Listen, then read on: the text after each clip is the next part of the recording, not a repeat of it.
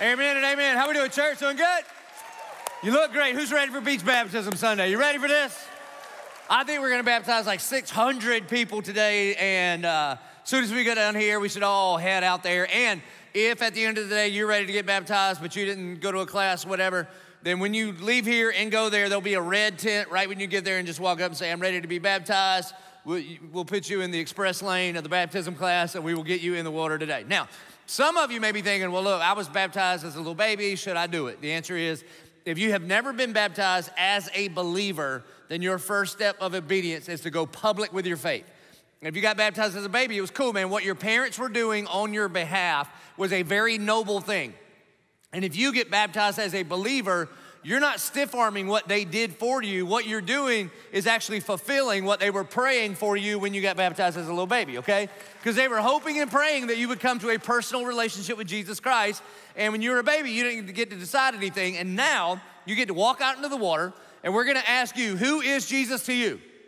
And as loud as you can, you will say, Jesus Christ is my Lord and Savior. And we will say, upon your public declaration of Jesus Christ as your Lord and Savior, I baptize you, my Christian brother or sister, in the name of the Father, the Son, and the Holy Spirit. And then we will bring you back because you were saying, I am dead to myself. And it's symbolizing that you are dead and buried, and that the water is like the blood of Jesus washing over you. Now listen, man, that baptism doesn't save you. That water is not holy. It's Jacksonville ocean water. It's real unholy, okay? But what it's symbolizing is an outward and visible symbol of an inward reality that you have already been cleansed by the blood of Jesus as your Savior. And then we put you under, we hold you under the water. Depending on how sinful you are, determines how long we hold you under. Just kidding. We'd still be there from last year. And then we bring you up out of the water, and just like Christ rose from the grave, you are resurrected from the grave, and you walk in a newness of life, and your life is changed forever. If you've never done that, you need to do it today. It's gonna be awesome. And then the rest of us all standing on the beach, we join with the angels and celebrate that all of these people, these 600 or something people, were lost, and now they're found. They were blind, now they see, they were dead, and now they are alive. It's the coolest thing you've ever been to. Hope you'll go. All right. Grab your Bibles. We're going to be in Psalm 16. We've read it. We've sung it. Now we're going to study it. By the way, if you have not downloaded the Shane's Psalms album, you should. It will help you in church for the rest of the summer. Those are where a lot of these songs are coming from. All right, Psalm chapter 16. It has a title, and the title is this. King David writes, you will not abandon my soul. So this is a heavy one. Have you ever been abandoned? Have you ever been abandoned? It sucks. And I know you're not supposed to say sucks in church, but what I want you to know here is that when King David is writing these Psalms, he's writing from some deep places in his heart. He isn't writing like little children's sing-alongs for Sunday school, you understand? And he looks to God and he declares, you will not abandon my soul. And as you look through the history of David's life, there's a whole bunch of places in his life where I'm sure he felt abandoned. And we don't know when Psalm 16 was written. He doesn't put any kind of markers on it so that we would know what he was going through. I mean, maybe the idea of Psalm 16 came to him when he marched out on the battlefield to take on Goliath, and maybe he thought there, don't abandon me out here, God. I'm gonna get killed. And maybe he thought, what have I gotten myself into? Because sometimes you find yourself in that place where you cry out to God, because what he's gonna cry out is, preserve me, oh God. That means don't let me die. And sometimes we get into those desperate situations by faithful steps that we make. Maybe it was then. Or maybe it was when King Saul turned on him. You ever felt abandoned by somebody that you looked up to, somebody you trusted, somebody that you followed, somebody that was in authority over you? And the person that had authority over you that is supposed to leverage their authority for your good actually twist it for your bad? That's what happens with King Saul. King Saul's doing just fine, man. At first, he starts out a pretty good guy, pretty good king. And then over time, he begins to try to leverage the kingdom of God for his own well-being. And then David, who was his beloved, at one point, David used to play the harp for him. But don't make fun of him for being a harp player, because he could also rip bears and lions apart by his hands, so he's kind of tough. And then one day, man, Saul begins to turn on David.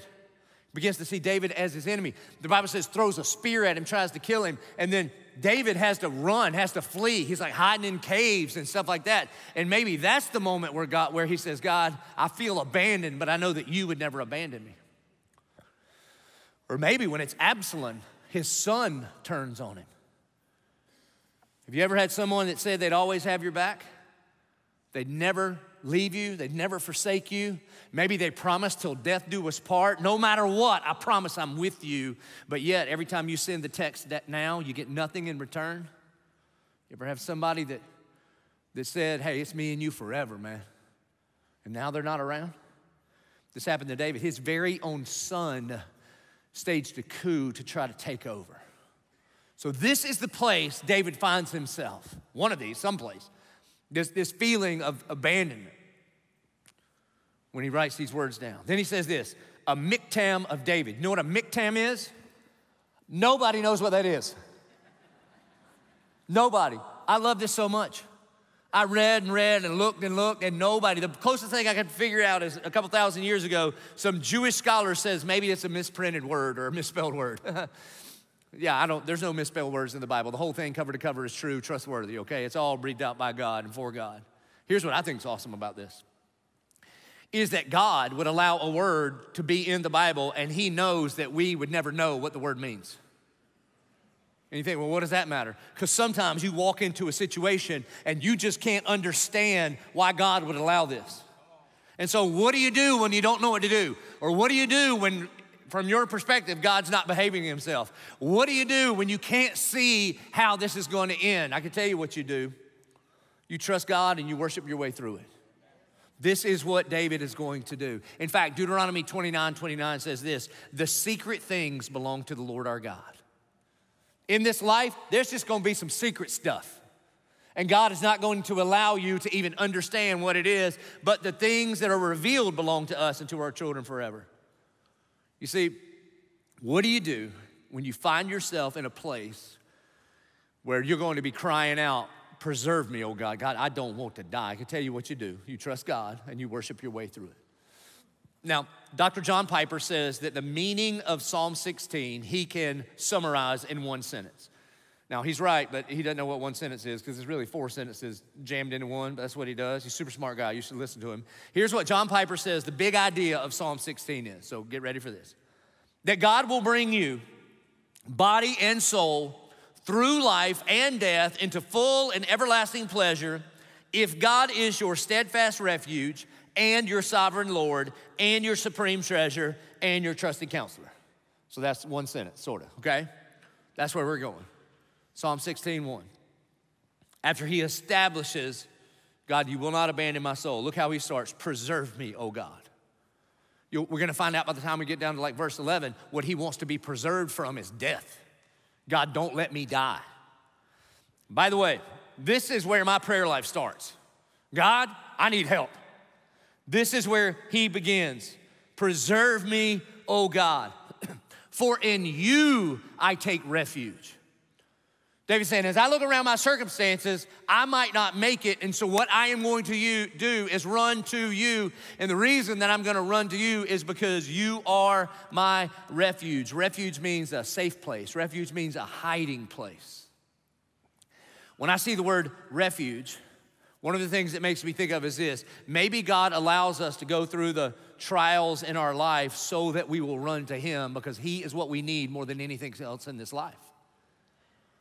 You see, when Jesus is making his way to Jerusalem on the last week of his earthly life, he's on a donkey and he's riding down through the Mount of Olives, one of my favorite places on the planet. If you ever go to Israel with me, we'll go to the place where they believe Jesus stops, and it's the last place that he can see over the wall into the city. And he knows he's going on what we call the triumphal entry, but he also knows that crowd of people are gonna yell, crucify him, kill him. And he says this, oh, Jerusalem, Jerusalem, how often would I have gathered your children together as a hen gathers her brood under her wings, and you were not willing. So David finds himself in a desperate situation, and he says, preserve me, O God, but I am coming to you because you are my refuge. And then Jesus looks at Jerusalem and he goes, Oh, Jerusalem. The Bible says he cries. With tears streaming down his face, he says, Jerusalem, Jerusalem. If you would have just come to me, I would have taken care of you like a mama hen takes care of her little babies, but you were not willing. Let me ask you this, church. Where do you run in times of trouble? Where do you run in times of trouble? I mean, do you run to food? Think you're gonna find some comfort like at the bottom of Ben & Jerry's? Do you run to Netflix? Let me just forget about it all and lose myself in some dumb show? Do you run to the bottle, to the bar? Do you run to some dating app? Send that late night text to your ex? You realize he's your ex for a reason, don't you? You see, here's what's crazy, man. Where you run when you find yourself in trouble is your functional savior. I don't care what you do on Sundays. Where you run for refuge in your time of trouble is your functional savior. And Jesus in Matthew chapter 11 is gonna say this, hey, anybody in trouble? Come here. Come to me, all you who are weary and heavy burdened, and I will give you rest for your soul. He's saying that I am the safe place that you are looking for. So he says, preserve me, O God, for in you I take refuge. Verse 2, I say to the Lord. Now, if you look in our English translation, that word Lord is all caps.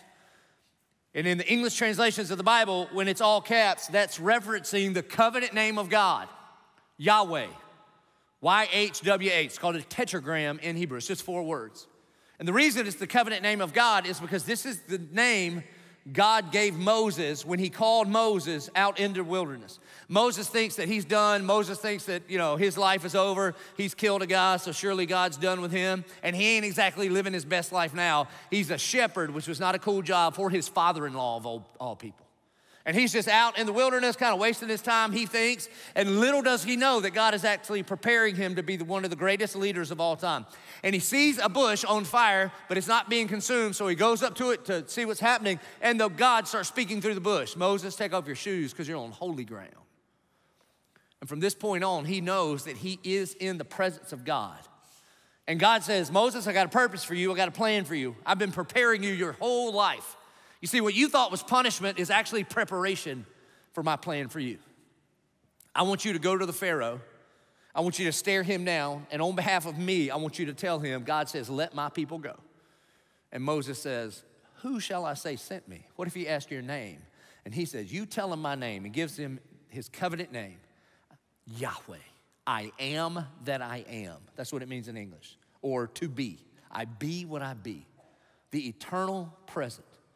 Not a God back there in the past, not a God somewhere out there in the future, but everything is the eternal now for him because he was and is to come. He said, you tell him, I am that I am sent me. And in fact, the name Yahweh in Hebrew, when you say it, it's supposed to sound like breathe in, Yah, breathe out, way. That God is as close as your next breath. You tell him, I am sent me. That's the covenant name of God. And then Moses gets all weirded out. He's like, I don't think I have what it takes. And God says, of course you don't have what it takes, okay? But I am with you. And now, a couple thousand years later, David is writing this down, and he says, I say to Yahweh, when I find myself in trouble, here's what I know, that God is sovereign over everything, and that God is as close as my next breath. I say to the Lord, you are my Lord. He makes it really, really personal. Adonai is the Hebrew word there.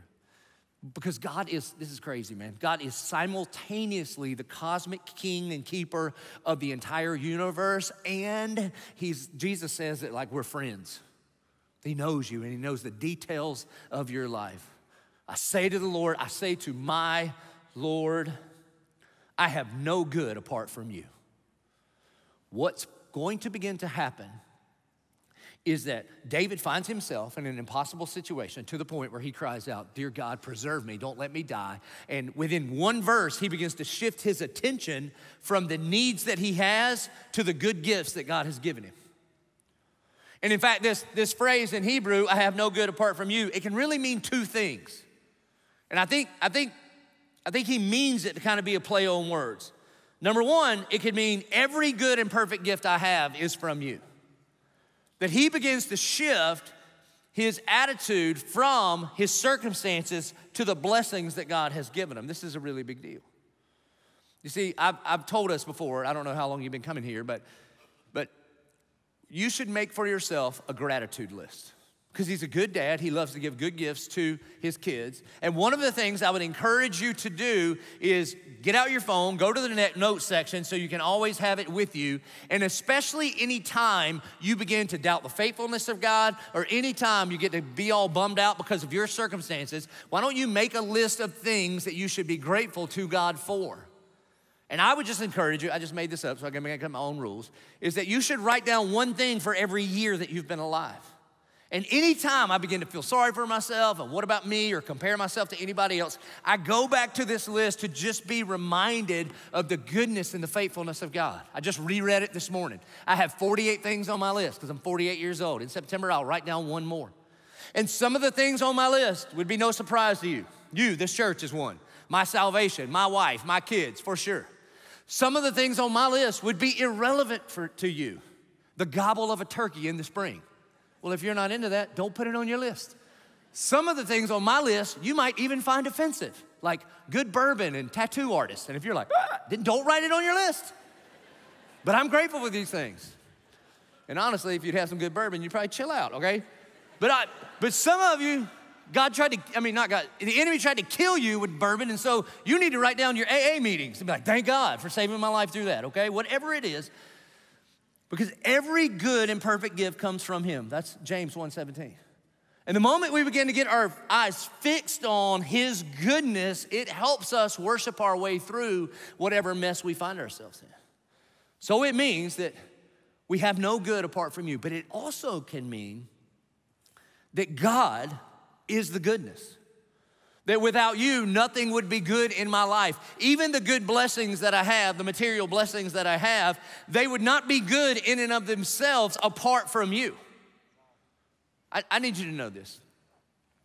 I need you to know that if you are a believer in Jesus, then the good temporary things that we have on this planet, we, as Jesus followers, should enjoy them infinitely more than the people that don't know the giver of the good things. Do you realize this? Let me put it this way. If you're not a Christian, I got bad news for you. My steak tastes infinitely better to me than your steak tastes to you. Do you realize this? So like if you go to a nice steakhouse and you sit down and you order a medium rare filet as Jesus intended, all right? Let's go a step further. A bacon wrapped medium rare filet. Did you realize pre-cross and resurrection, you can't even eat bacon, and you can't eat meat with blood in it, all right? And now, I'm not saying Jesus died so that you could eat bacon, but it was included in the deal, glory to God. Do you understand what I'm saying? Now, if you don't know the Lord, you're like, I eat good food all the time. I know you do, but the problem is if you don't know that Jesus is the giver of all good things, then what you do is you celebrate the steak.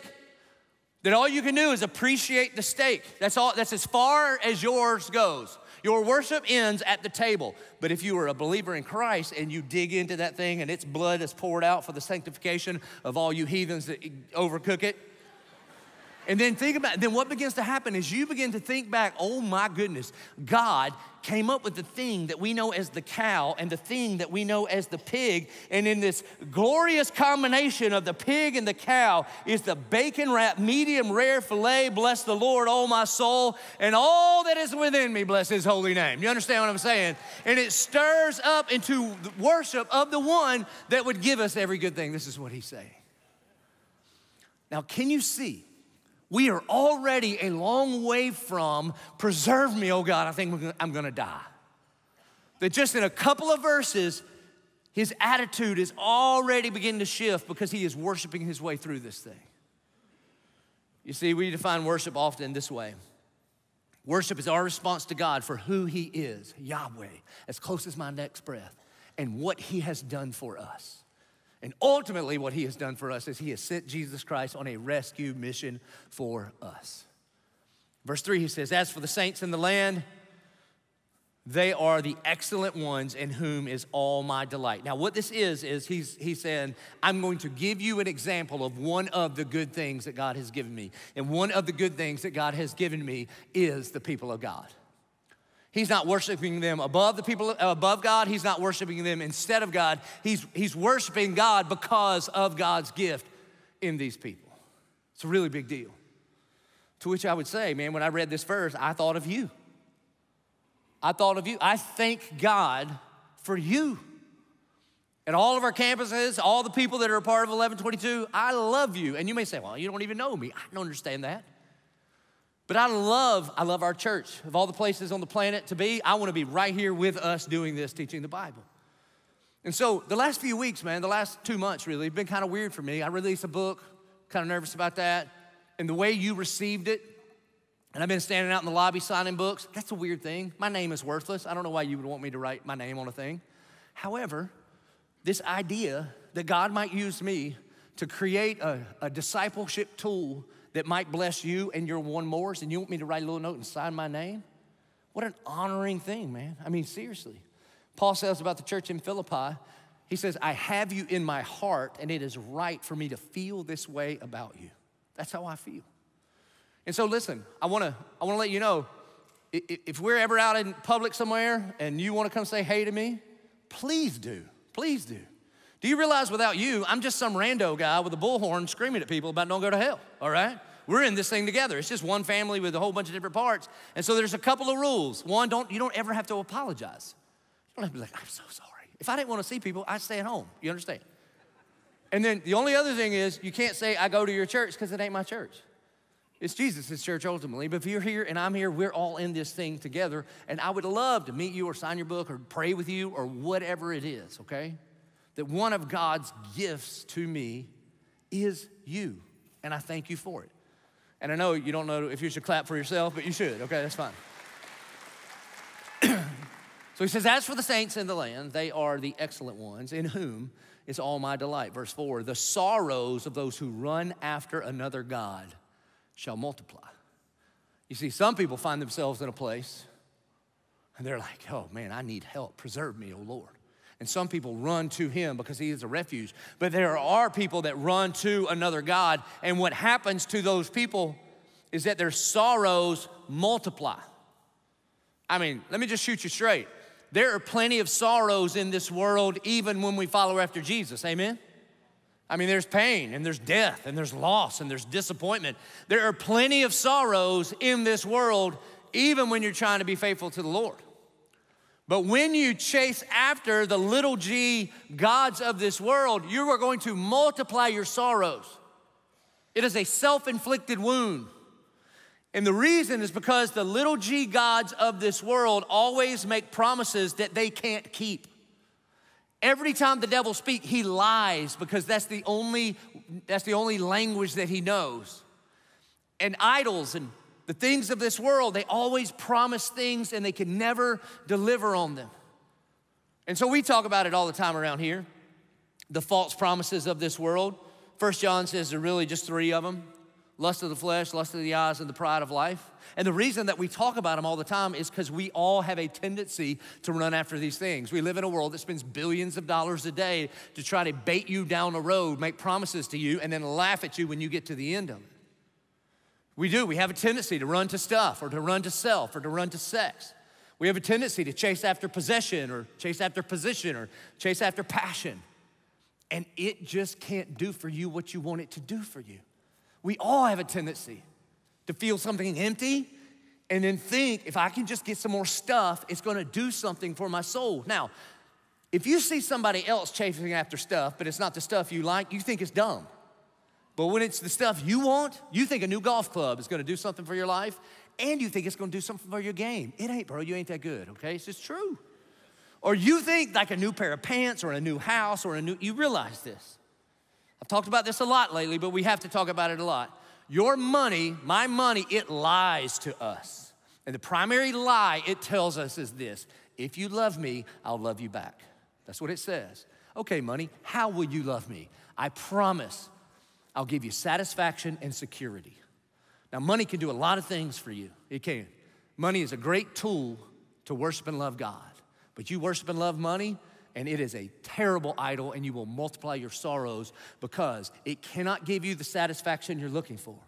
And it cannot give you security. You can have all the money in the world, get on your bank account, feel really good about all those numbers there, and one call from the doctor and all your security goes away. It's just true, man. You chase after one of those false idols and you will multiply your sorrows. And so some of you wise up and be like, okay, well, that's dumb. I know what I'm gonna do. I'm gonna pursue myself. This is called the pride of life. And you might think, if I could just get that promotion, and you think the moment you get that name badge that says assistant to the general manager, then you are, oh, I've made it. You better live a little, because guess what? It's just you with a new name badge. It's still you. Or this is why a whole bunch of people dive into like a self-improvement thing, you know? Be like, no, I know what's gonna do it for me, keto. That's what I'm gonna keto and Bitcoin, and then I'll be fully and finally satisfied. Here's what's crazy, bro. Even if you crush it, even if you accomplish all of your goals and you get shredded and you show up next year at beach baptism, take your shirt off, and you got not just a six-pack, you got all those unnatural ones over here on the side too, you know, and you just come walking in and Bitcoin's working, you just got cash falling out your pockets, you just everywhere you go. What I need you to know is that is still temporary. I got terrible news for you if the God of your life is your fitness. I've got awful news for you, mama. You got two things working against you pretty intensely, time and gravity. Because I don't care what you do, it's all going to hell. It's all going down, okay? And all the cash falling out your pockets is all staying here. You can't take it anywhere with you. Do you understand? It will let you down. And if you got a little extra folding change, you can fight it for a while, man. You can nip it and tuck it and stretch it and add to it and paint it. You can do whatever you want. But you get to the end of that road and you look like a crazy person. I'm gonna be the one that loves you enough. You look like, we see you, we're like, oh gosh, did I frighten you? We're like, why you look so surprised? It's just my face, okay? I'm just telling you. And some of you are sitting here right now like, can they tell? Well, maybe. And I ain't beating up on you, man. Work out and make you some money and all of that. It's just when you put your hope there, you will multiply your sorrow. So then what some people do, if it's not stuff and it's not self, then it's passion or it's sex or it's that other person. If I could just have that person, then I would be fully and finally satisfied. You see, here's the problem, man. That person cannot handle that kind of responsibility. And whoever you idolize, when they let you down, and they will let you down, then you will demonize them. It's just true. So let me talk to the singles. If you are a lonely and depressed single and you think marriage is gonna cure it, get married, and you'll be a lonely and depressed married person. And I would ask for an amen, but I ain't trying to ruin your weekend, you know? Amen. Like, what? No, not you, baby. I just meant theologically. No, man, it's just, I love my wife, been married 22 years, more in love with her than ever. But she cannot do for me what Christ does for me, all right? Listen, darling, he will not complete you. Look, the Bible says, husbands, love your wife as Christ loved the church. I cannot. I should strive for it, but I can't. And if you are looking for somebody that is imperfect to love you perfectly, you are setting yourself up for a perfect storm of letdown.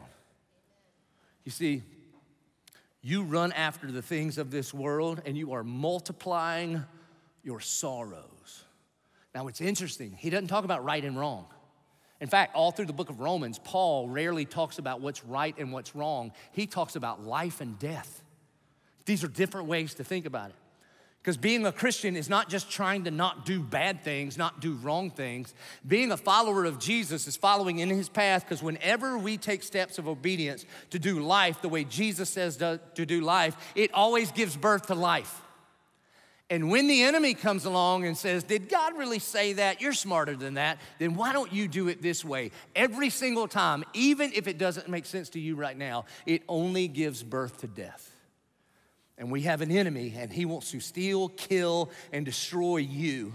So he wants you to take the path of death. But we have a shepherd who is a good shepherd that came to give us life and give it abundantly. And that abundant life is an abundance of life in him. So watch out. The sorrows of those who run after another god shall multiply. Their drink offering of blood I will not pour out. That was a pagan ritual. Or take their names on my lips. He said, I'm not even gonna dignify that false god by claiming their names. Verse 5, but the Lord is my chosen portion and my cup.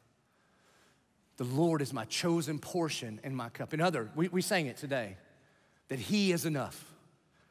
You see, when Joshua takes over the promised land and he's giving out land to the different tribes, when he comes to the Levites, to the priest, he says, you don't get a portion of land because the Lord is your portion. And they're saying that is more than enough. When he's talking about this cup here, what he's talking about is after they would have a victory, they would take the spoils and they would have a big old dinner. And he's saying there's food there, there's wine there. But what the person that is most satisfied says is, hey man, the food's fine, the wine's fine, but the Lord is my cup. I find my satisfaction in him, not in the temporary things of this world. We say it all the time, man. We don't follow Jesus because he makes our life better. We follow him because he is better than life. This is what he's saying. The Lord is my chosen portion and my cup, and you hold my lot. This is like in the Bible when they would cast lots. What they're saying, what David is saying is no matter what has happened in my life, both good and bad, you have been in charge of it from the beginning and I can trust you. Which leads him to say the lines have fallen for me in pleasant places. Indeed, I have a beautiful inheritance. Here's what this means. He's saying, as I look around the condition of my life right now, although there were some things that led him off to say, preserve me, oh God, so something's not going right. But then he looks around at his life. He's talking about the borders of his life. And he's saying the borderlines of my life have fallen in pleasant places, and in you I have a sweet inheritance. He's saying, thank you for my life. You see, every single one of us live on a continuum between gratitude and entitlement. And those two things are mutually exclusive. Mutually exclusive. And we live in a culture that spoon feeds us entitlement. You deserve it, you deserve it. I didn't do anything, I know, but just sit down and let us keep giving you stuff that you don't deserve. That's the world we live in. And one of the worst things you can do is focus on you and all the things that you think you want. And what he's doing here is he is focusing on God and all the good gifts that God has given to him. The lines have fallen for me in pleasant places. Indeed, I have a beautiful inheritance. I bless the Lord who gives me counsel. In the night also my heart instructs me. He's thanking God for his word. He's kind of doing his gratitude list here. In Psalm 119, he's gonna say, I have hidden your word in my heart that I might not sin against you. Verse 8, he says, I have set the Lord always before me because he is at my right hand. I shall not be shaken. Do you see the difference from where we started and where we are? Preserve me, oh God. I need your help. I need you to be my refuge. I think I might die, and I need you to get me out of this. And now, 8 verses later, he says, I will not be shaken. What happened? Here's what happened. He began to shift his eyes and shift his attention off of his current circumstances, and he began to shift his attention to God, to the Lord. Preserve me, O God, all the way to I shall not be shaken. What do you do when things are not going your way? You trust God and you worship your way through it. Because that's what worship is. Worship is us reprioritizing what's going on in our life, refocusing what's going on in our life. He says, therefore my heart is glad and my whole being rejoices. My flesh also dwells secure. We sang it already today. Turn your eyes upon Jesus. That's what we're talking about. Because when you do that, the things of this world grow strangely dim. Folks, this is why we have declared this year is the year of worship. Because worship is war. We have an enemy that wants to steal, kill, and destroy you. We have an enemy that wants you to try to define God's love for you based on your current circumstances. And when we get together in worship, it's a really big deal because what we're doing is we're lifting our eyes up off of the temporary. We're getting our eyes up above the horizon so that we can set Jesus before us and we can understand that he is faithful and he is good. The worst thing you can ever do is just get all of your time, effort, energy just focused on you and navel gaze. I'm like, woe is me. He's saying, lift up your eyes to the Lord.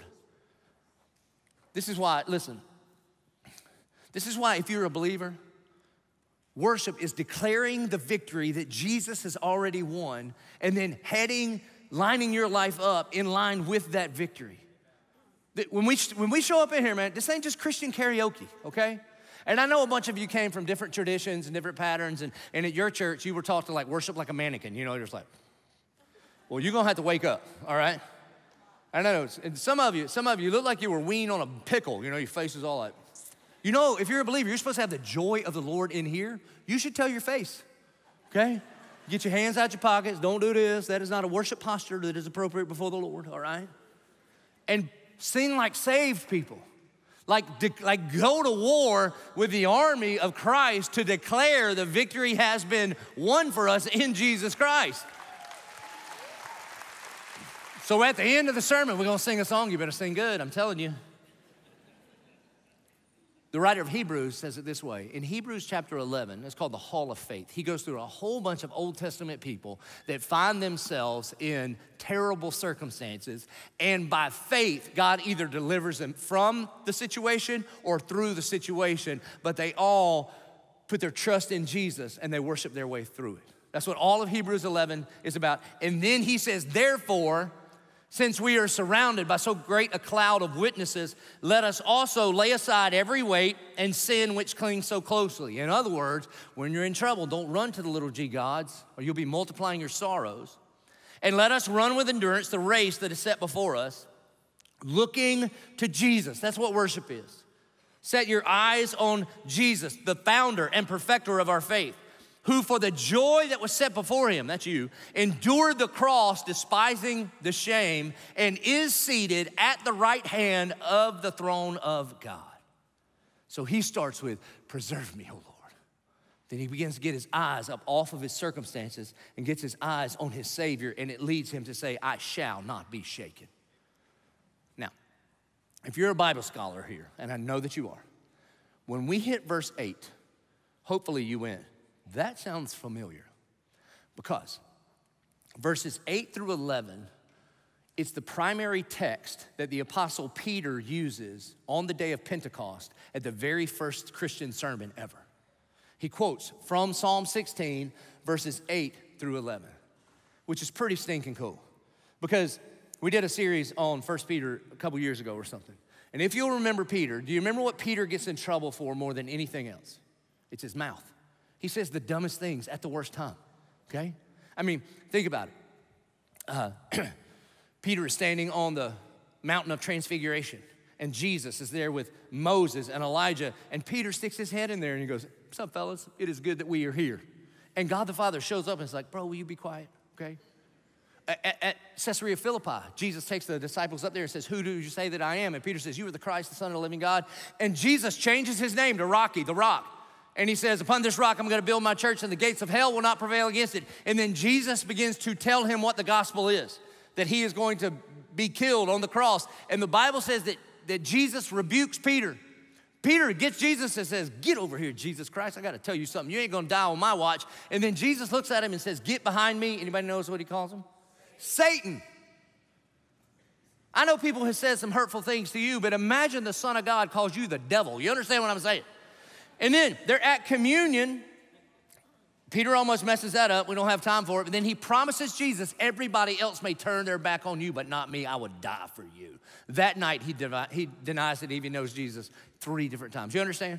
His mouth gets him in trouble over and over and over. And then after the death, burial, and resurrection of Jesus, all the region has come to Jerusalem for Pentecost. Jesus is resurrected from the grave, has appeared to the disciples. The Spirit of God has fallen on them like tongues of fire. And then Peter sees this huge crowd and he goes, I should probably preach. And he steps up in front of them.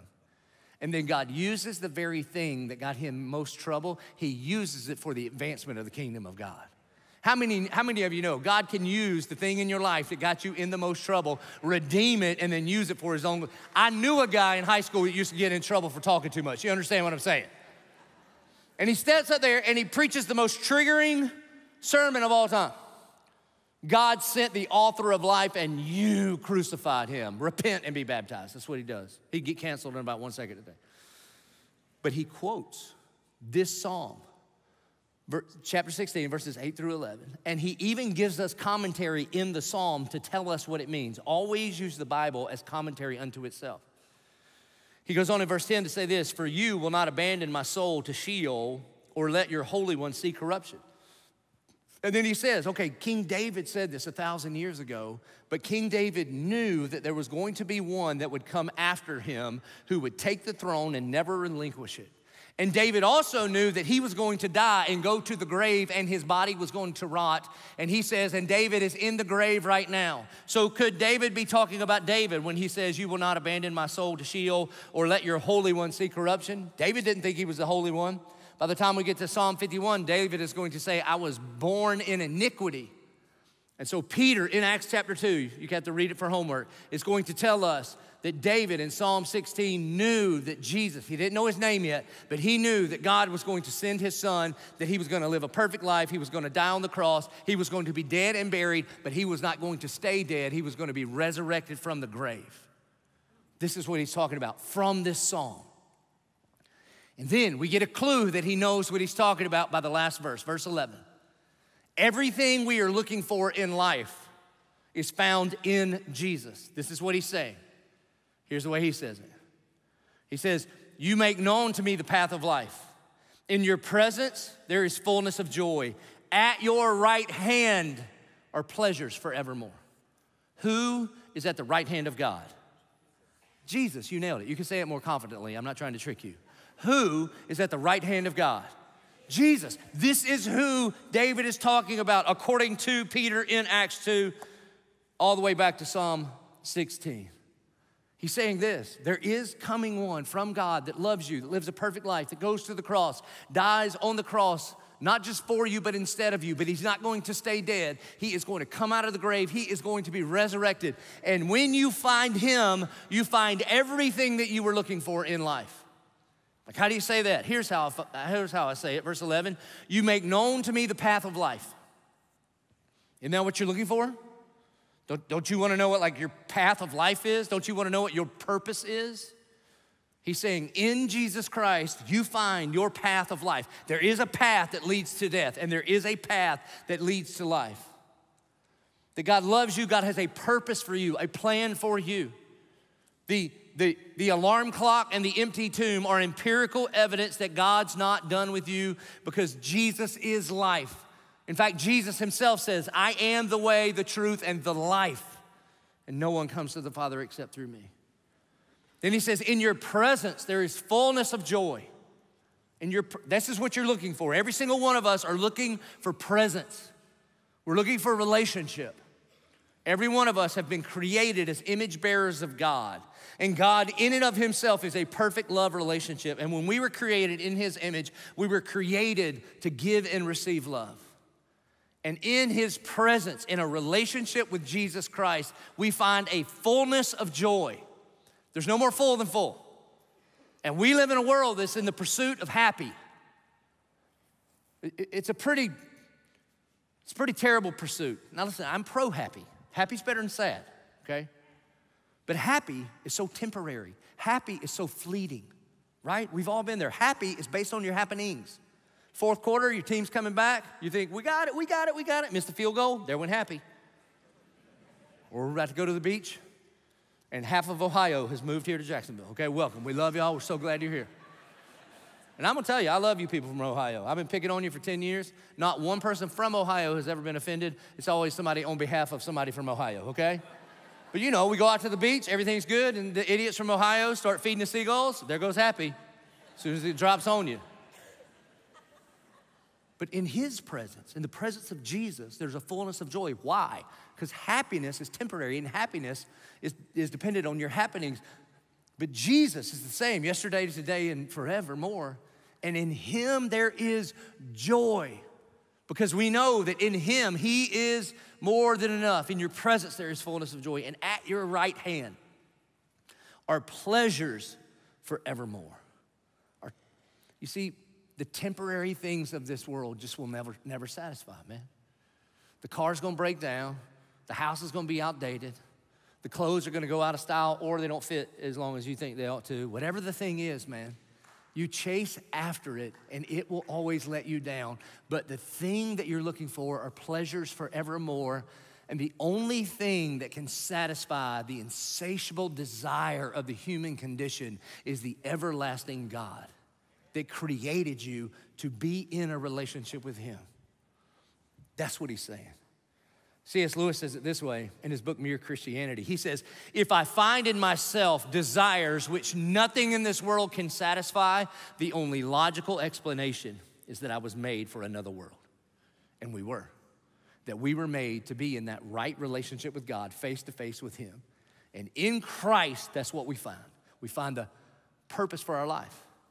In Christ, we find a relationship, presence with him. And in Christ, we find pleasures forevermore, that he is our ultimate treasure. So this is how it starts. Preserve me, oh God. Don't abandon me. I feel like I need you, and if you don't come through for me, I'm done. And then he begins to shift his attitude and say, I'm gonna run to you for refuge. And I'm not gonna go after the false gods of this world because they will always multiply my sorrows.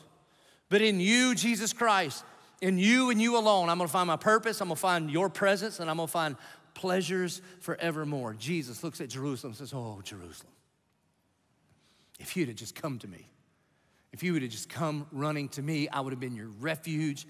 I would have protected you and taken care of you like a mama hen would take care of her babies. Or like he says in Matthew 11, come to me, all who are weary and heavy burdened. Come to me, all who need a refuge, who need purpose, all who need my presence, all who need to find pleasures forevermore. Come to me, and I will give you rest for your soul. And that's found in one place. That's found in a relationship with Jesus Christ. Not how good you can be. It's found in surrendering your life to the lordship of Jesus Christ. It's found when you say, you know what, I admit it. My way's not working. Preserve me, oh God, because my way ain't working. I admit it, I am a sinner in need of a Savior. This isn't some little like religious self-help thing I need. I need for you to do for me what I could never do for me. And I believe that somehow when Jesus died on the cross, somehow that counted for me. And right now I am ready to confess him as Lord, just like David did. I confess the Lord, the sovereign of the universe, is my Lord, my personal Lord and Savior.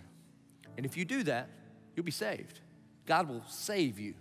Not only will he forgive you of your sin, he doesn't just stop there. He gives you his perfect life. He changes your name. He adopts you into his family, and he puts you on a trajectory that leads you to a face-to-face relationship with him forevermore. And if you've never done that, if you've never surrendered your life to the lordship of Christ, I'd love for you to do it right now. I mean, what a great day to surrender your life to Christ and then run home and grab a bathing suit, which maybe you didn't plan to do, and then meet us at the beach and then declare it out loud to about 7,000 people. That'd be a neat day, wouldn't it? Yeah, why don't we do that? Bow your head, close your eyes. And if you would say, I'm ready to admit it. I'm a sinner in need of a Savior. I believe when Christ died on the cross, somehow that counted for me. And right now, for the very first time, you are ready to confess Jesus Christ as your Lord and Savior. Then you tell him right where you are. You pray it in whatever words you want to use. It's not a magic prayer that you have to repeat. And if that's you, this moment, you were ready to confess Christ as your Lord and Savior for the first time, would you lift your hand as a symbol to just say, Father, here I am. I surrender to you. Praise God. Hold that hand up high and say, Father, here I am. I surrender my life to the lordship of Jesus Christ. Praise God.